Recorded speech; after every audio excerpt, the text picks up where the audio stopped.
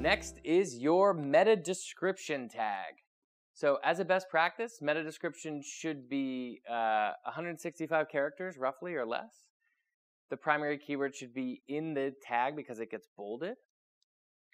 And it does not impact rankings, but it'll affect your click-through rate. This is, remember we talked about like the search snippet is the big billboard on the side of the highway. This is what users are looking at. They're trying to decide very quickly whether or not they want to click your link. This is what they're going to be reading.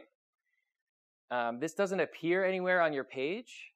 And unfortunately, Google will often supplement content it finds on your page in the description as it wants. So people spend a lot of time crafting these really nice meta descriptions, and then sometimes Google doesn't use it, which is unfortunate, but we can't really control it. So they generally use other content if it's more appropriate. And this is what we're talking about when we're talking about the meta description, right? Before launching a new site, I always use this SEO checklist to make sure I've covered all my bases.